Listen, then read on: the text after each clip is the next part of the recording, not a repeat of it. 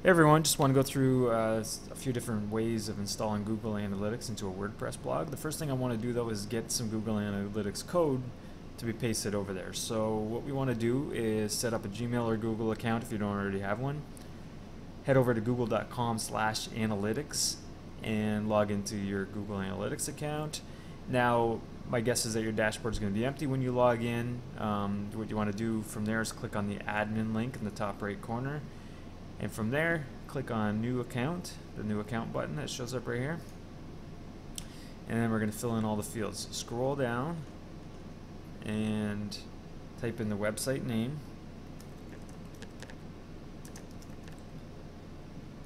the URL for your website,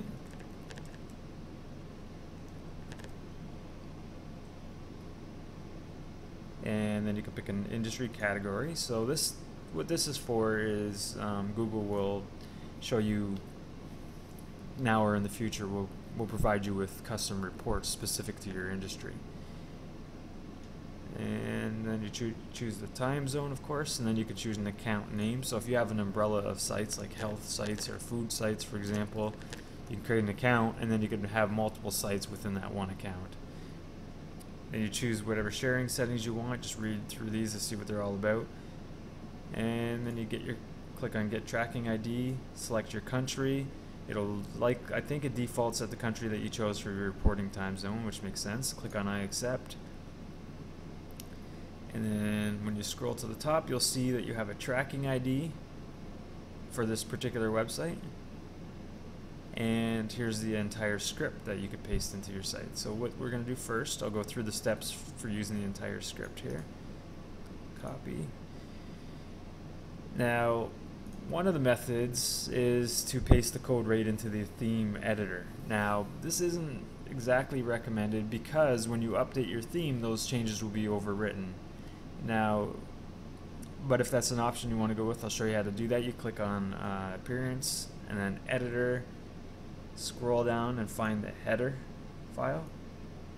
And Google recommends pasting the code just after the body tag. A lot of people still do it in the footer, and that's fine, but it'll load quicker and sooner if you put it in the header tag. So, just below the body tag. So we'll paste that code in there. And see, this header file is actually pulled into every single page on the WordPress site. So this code will now show up just after the body tag of every single page on the site. And just click Update File, and that's it. And everything is installed. So another way to do it, close that off here. Another way, sometimes your theme will have a theme options section, and it'll have a spot where you can paste your tracking code in.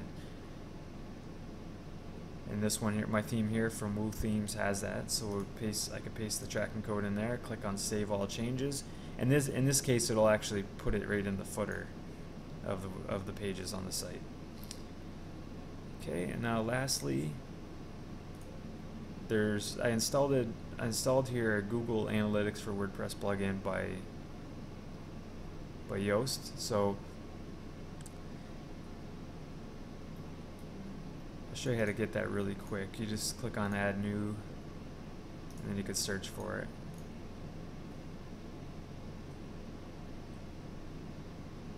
And here it is, this one here. So you click on Install,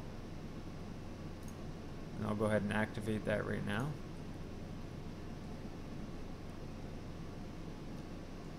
Click on Settings. Now you have the option, you can authenticate right with Google, and then you can drop down the list and pick whichever whatever property you want to work with on this website. But I'm just going to enter it in manually. So it's looking for a UA code, and with that you come over here, your UA code shows up right under Tracking ID, or you could see it up here under Property ID. So we can grab that, put that on the clipboard, paste that in. And this plugin will give you the option where you want it placed. In this case, we're going to leave it at the default, the header. And I select the option to track outbound clicks and downloads.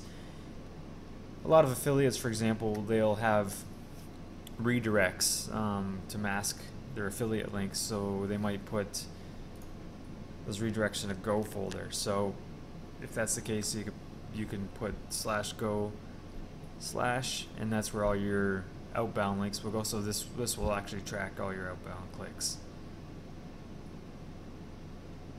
And as it's shown here, if you have more than one folder, like if you have a recommends folder, for example, you separate them by a comma, and then you click update Google Analytics settings, and that's it. Now this property ID, the code for that, the plugin will put all the code in there, and it'll inject that property ID in there, and it'll put the domain name in there as well.